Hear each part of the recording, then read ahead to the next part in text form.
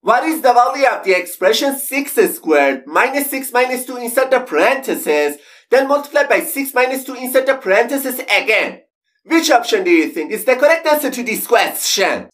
This expression is very deceptive and 80% of people get the wrong answer. Let's go through it step by step and solve it together. And the first step to solve this question, many people usually go straight to the exponent and write the whole expression in the simplified form below. 36 minus 6 minus 2 inside the parentheses, then multiply by 6 minus 2 inside the parentheses again. Then they go to the first parenthesis, and instead of this expression, they write 36 minus 4 multiplied by 6 minus 2 inside the parentheses. And the next step, they go for the subtraction between 36 and 4, which I have highlighted in yellow.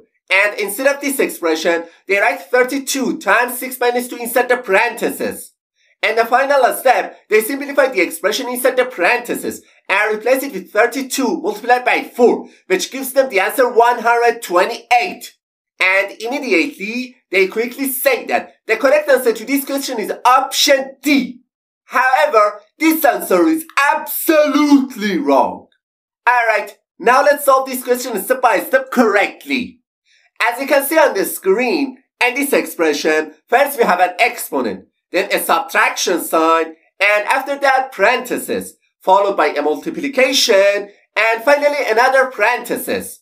To solve this question, we must strictly follow the PEMDAS rule.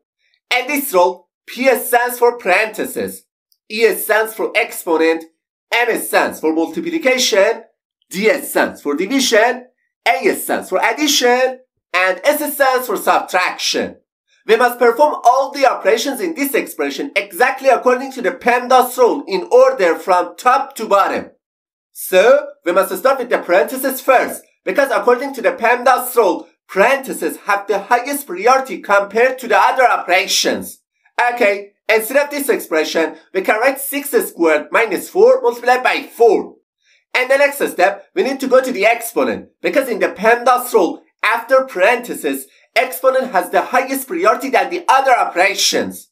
So, this expression simplifies to 36 minus 4 multiplied by 4. And the final step, it's time for the multiplication between the two 4s, because multiplication has a higher priority than subtraction. So, we write this expression as 36 minus 16, which ultimately gives us the answer 20. Therefore, option C is the correct answer to this question.